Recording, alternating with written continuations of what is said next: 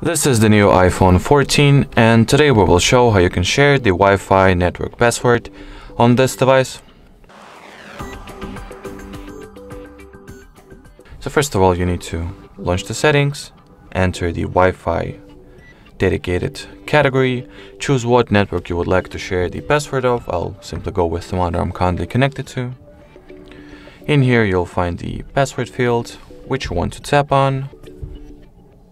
Let Face ID scan your face, and as you can see, it will now display the actual Wi-Fi network password, which is in my case is hard reset. From here you can tap on it, copy it, and send it to whoever, or spell it for anybody that needs it.